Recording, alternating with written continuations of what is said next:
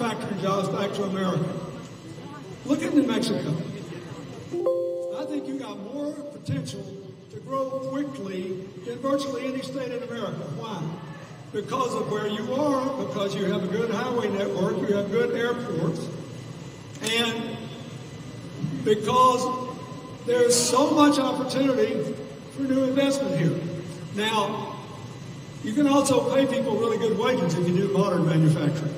That's why she won Ohio more than she was supposed to. That's why she won New York more than she was supposed to, because they are importing good manufacturing jobs, and they know now the big variations in cost in manufacturing are not in labor anymore.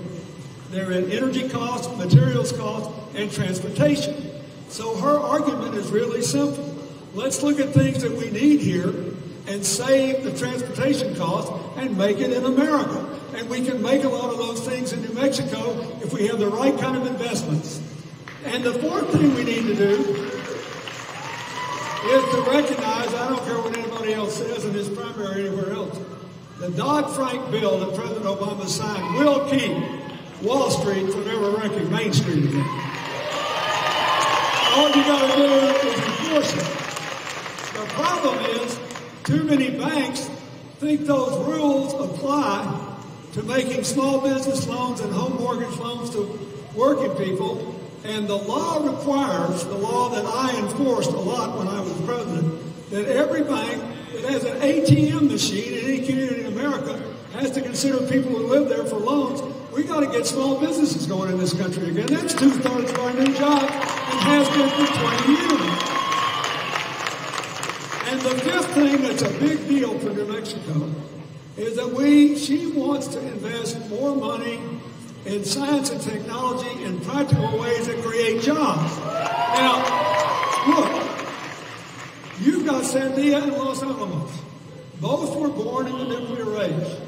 There is still some work to be done, maintaining our nuclear capacity, maintaining the safety of it, making sure we can do that without any nuclear testing, because we don't want to do that again, and we're trying to get everybody in the world to give that up. But there are other things that brain power can produce. These labs should be repurposed for a 21st century economy. That will help our national security. Clean energy, nanotechnology, other new technologies that will generate opportunities for people to have work here. There's already a proposal for repurposing Sandia involving the University of New Mexico, University of Texas, Texas A&M, and two big companies. We can do this in a way that would embrace the whole New Mexico economy. There aren't that many people living here. New Mexico State should be involved. Every institution of higher education should be involved in a way that And don't be skeptical about this. I've seen this. I was telling some folks before I came in here, the third biggest university in one place in America, not with multiple campuses. You won't surprise you, the two biggest are Ohio State and Michigan. Third biggest, the University of Central Florida in Orlando. Most of you know Orlando as Disney World, right? Or the Universal Entertainment Park. But it's also the home of the video game division of Global Entertainment Arts. And the Defense Department, the Space Agency, NASA, and these three groups counted $5 billion a year investing there in computer simulation. Why? Because if you want the same family to keep coming back to Disney World, you have to keep making it interesting, right? You have to keep improving the computer simulation. And because it's a lot cheaper to teach somebody to go up in a spaceship, fly a jet airplane, or drive a tank on a simulator than the real deal. It's also a lot safer. So they need constant improvements. So the University of Central Florida said, I think we'll be the best in the world at that. And let me just tell you, there is a law that's been on the books since 1980 that says if a university in New Mexico gets any money from the federal government for research, if they come up with any idea that has commercial value, they can sell it, or they can take a piece of a new company, they can do whatever. But if they make money, they can keep all the money as long as they reinvest it in the community and in the university to educate more people and generate more economic opportunity. There are now 100 computer simulation companies in Orlando. It is no longer just Disney World, it's the computer simulation capital of the universe. Why? Because they use their university to match their potential to generate opportunity for young people and not so young people. You can do this everywhere. Look at New Mexico. Go home and take out a map of your state. Look at it. Where are the people? And look at where all the Native Americans live. Why aren't they all making a killing, having free electricity with their own solar panels and selling solar and wind energy to everybody else and diversifying their economy? They had affordable broadband, they could. And this is a big thing. So, first, she got the best ideas. Secondly, she knows you can't activate those ideas unless everybody can participate. Which first means you have to make college affordable in the debt management. And she's got a plan for free community college tuition, free tuition at public colleges and other small private colleges for everybody who needs it, and debt-free graduation for everybody. That's better. And it's better than, I believe, in all respect, her opponent's proposal for free tuition in all public schools, because that requires the states to match a third of it, and I don't think those states can afford to match. This you can do just for the federal budget. Then to repay the debt, how many people know of somebody with college debt here? You look around. This is paralyzing young Americans and a lot of their parents. I can't tell you how many young Americans can't even move out of their parents' house because they can't make a rent payment and the debt payment. I can't tell you how many young Americans might like to start their own small business and couldn't possibly get a loan from the bank because their credit's underwater because of the debt payment. So here's what she proposes. She wants to give everybody in America two options. The average college debt is $26,000. But for people who graduate from medical school, their average is about $200.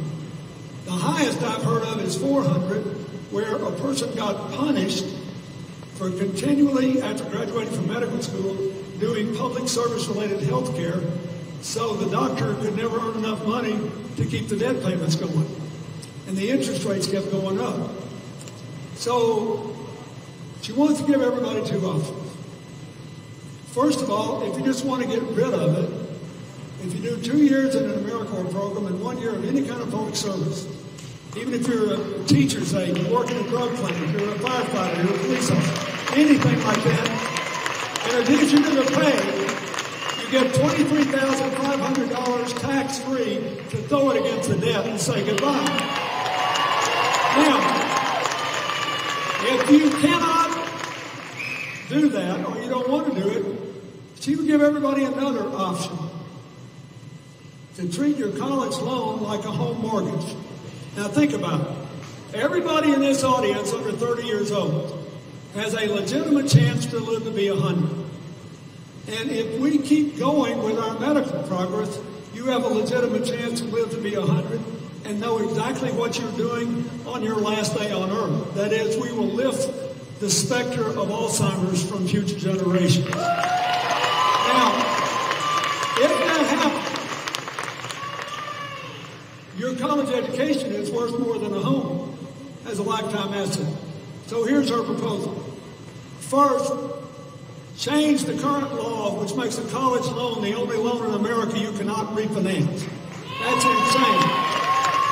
If everybody refinanced their loan tomorrow, 25 million Americans would save an average of more than $2,000 each, and the ones that owed more would save more.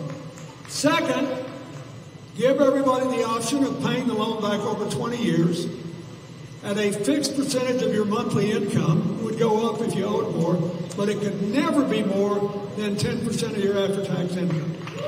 Never. And if you don't pay it off after 20 years, the rest is forgiven. Now think that would do? Everybody could move out of their parents' house. If you had a job you wanted to take, but it paid less than the one you have, you could take it now because your loan payment would go down.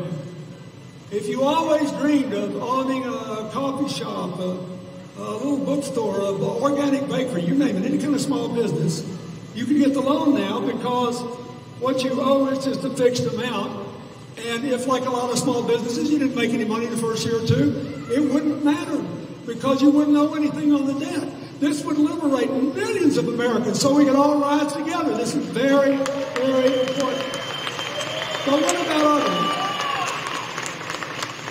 Same thing is true of immigration reform, by the way. You got 11.5 million undocumented people here that are either in school or working.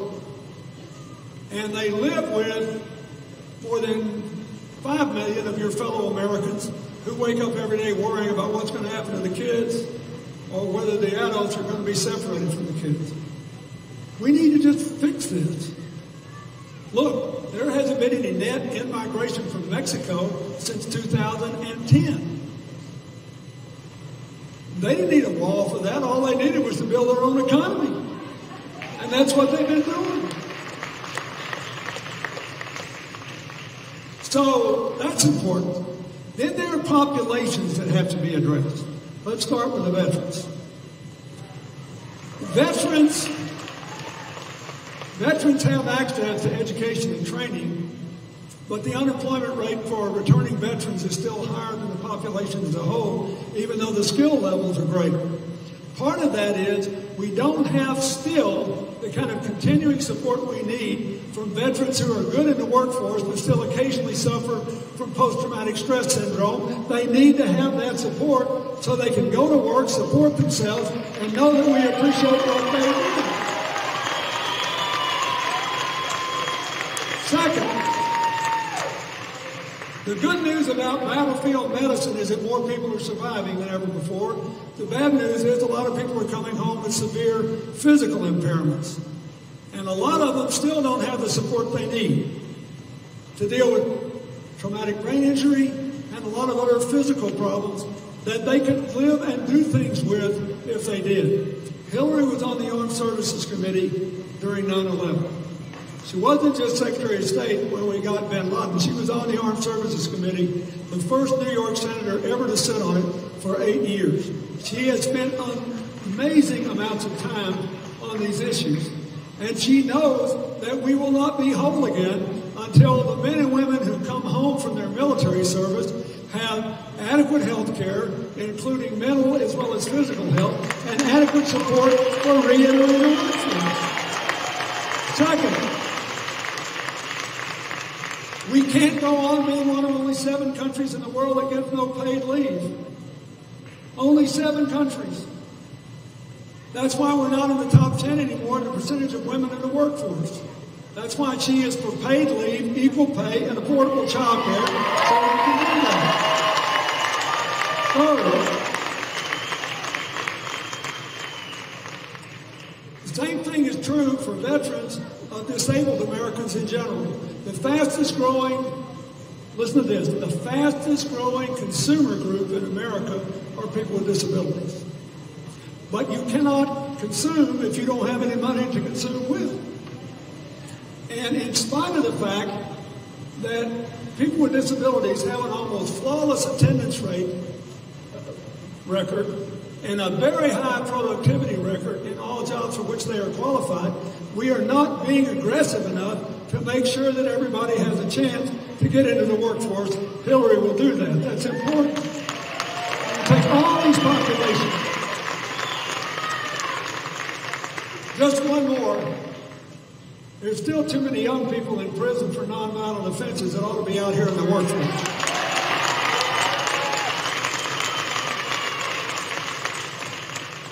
Just think, it cost Americans an average of $64,000 to keep somebody in the penitentiary.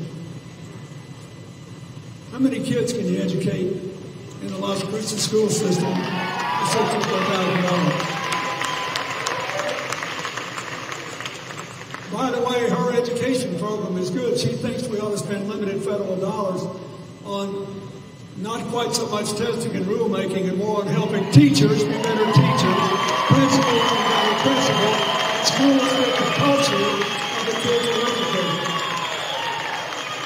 But look, you can't just open the prison doors to people who've been kept in prison. You've got to get them education, training, job placement, and they can't be discriminated against when they apply for a job. We need these young people back, making America stronger so we can all rise together. Now, if you do the right things with investment and the private economy starts growing again too, and you get all the people back where they can participate, who can possibly participate, then we still have to live together and govern together.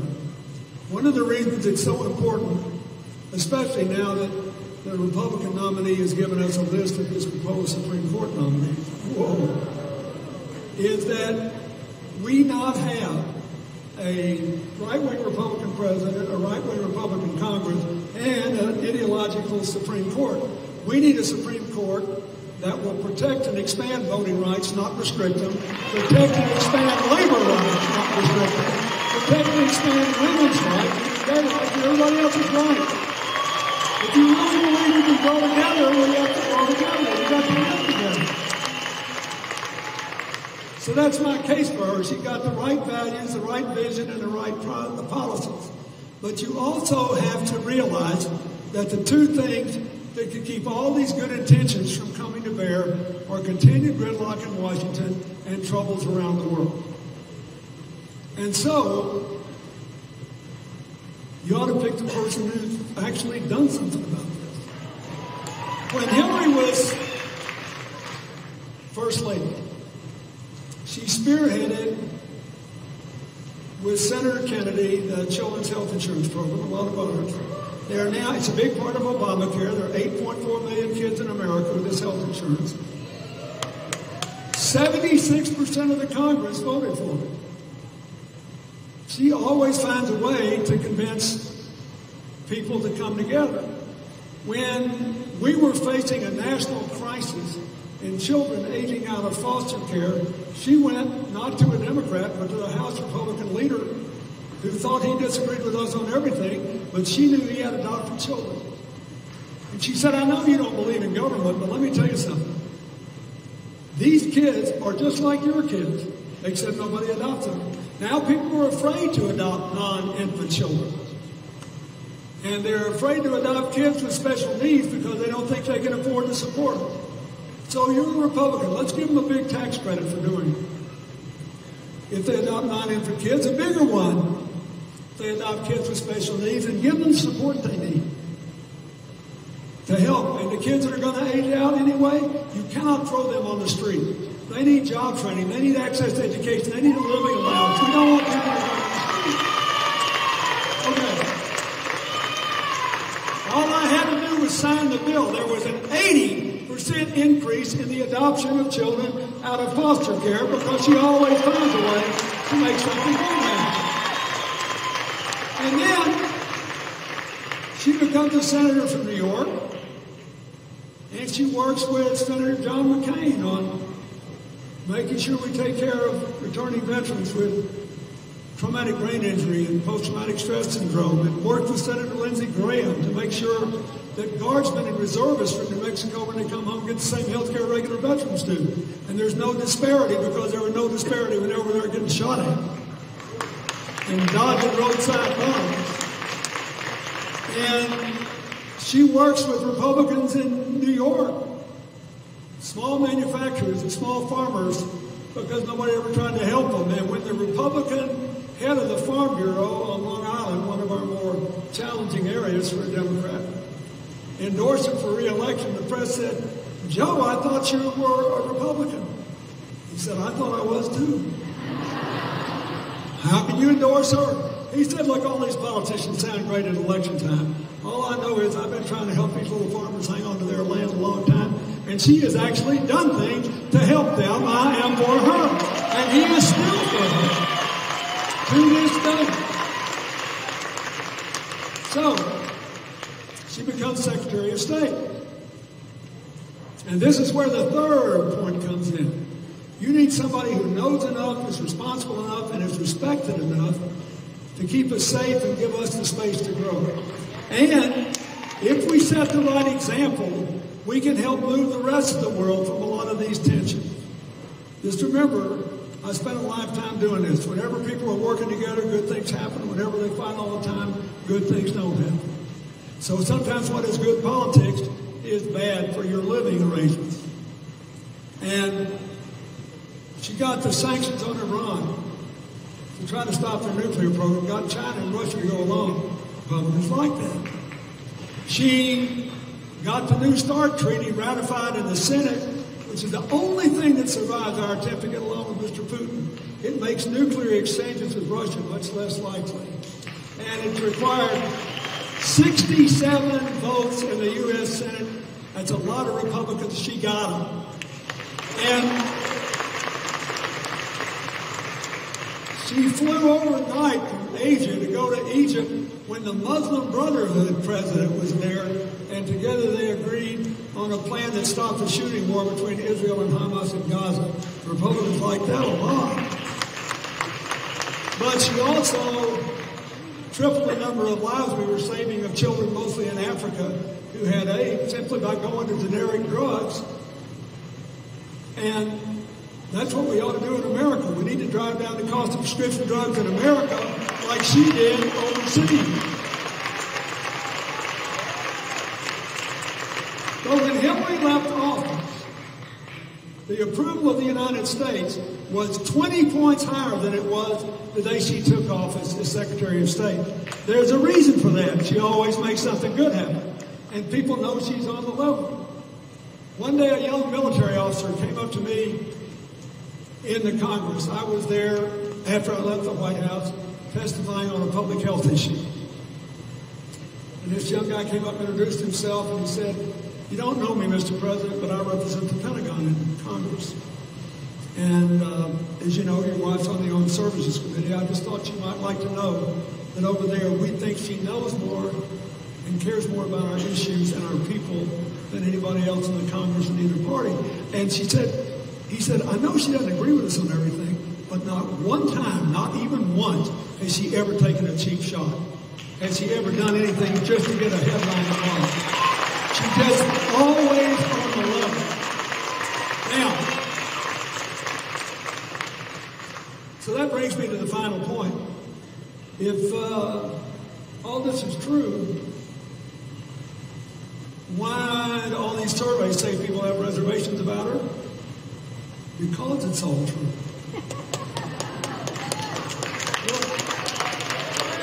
Because it's all true.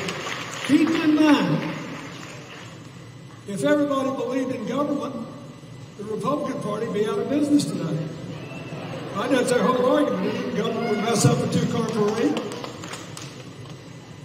If everybody believed in the integrity and impact of public service, that would be so boring. What would the political press do? I mean, you're laughing, but let me take you back in time. I've always liked Ross Cruz. I first came here in the 80s to help inaugurate a new president at New Mexico State who'd been the chancellor at the University of Arkansas. Then I came back in 96. I was the first president since William Howard Taft to come to Las Cruces.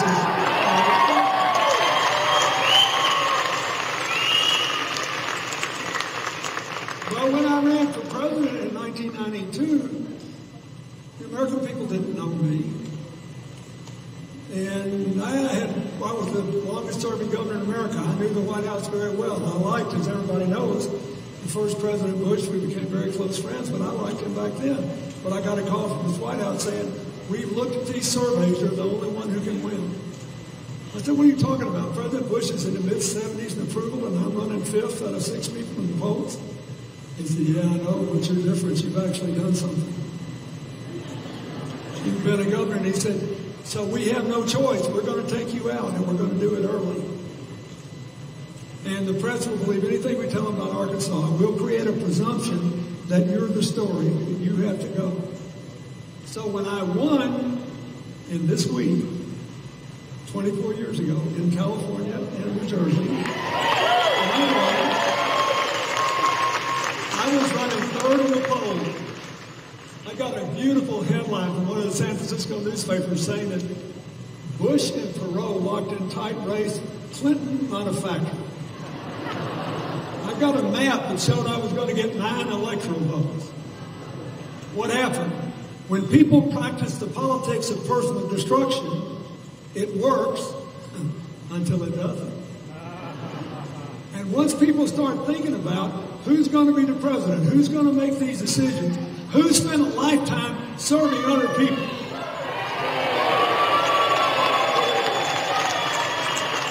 what's the real score? With tax returns, Clinton 30, Trump 0. What's the real story? With emails, Clinton 30,000, all other secretaries of state 0. People will start adding and thinking, and oh my God, they will realize that they have a chance that they have never had, not just to elect the first woman president, but to elect someone who has only been an elected official or an appointed official for 12 years, but has spent more than 40 years making good things happen for other people. And we need that. Somebody who went out of office just woke up every day saying, wonder what we can do about this problem. Now look, all over the world, you've got stagnant economies, declining middle-class incomes, rising inequality, and declining upward mobility. If you want declining inequality and rising upward mobility, if you want us to grow together, if you want us to live together, if you want somebody who knows that national security is, yes, a tough defense, yes, a smart diplomacy, but it's still bridges, not walls, you got one choice here. And so I speak to you not just as somebody who's had the job and knows something about it, but as somebody you should maybe discount a little of what I say about Hillary, but you also ought to credit it. I would never knowingly put my country at risk. I love this country. I love this country. And I am telling you, I was well qualified to be president in 1992 because I knew what we needed to do. But there is nobody in America, man or woman, as well qualified to be president at this moment when we go to